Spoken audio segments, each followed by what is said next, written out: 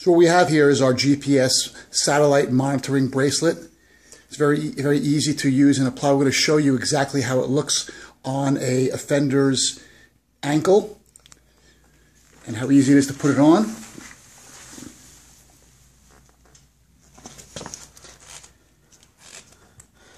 It attaches just like that. And then we put the locking mechanism on it.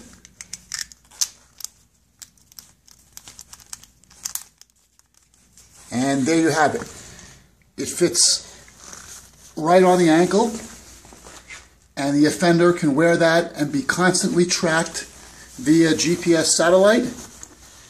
You don't even know it's there, but it's sending signals, and we can monitor location 24/7, even when GPS signal is not available.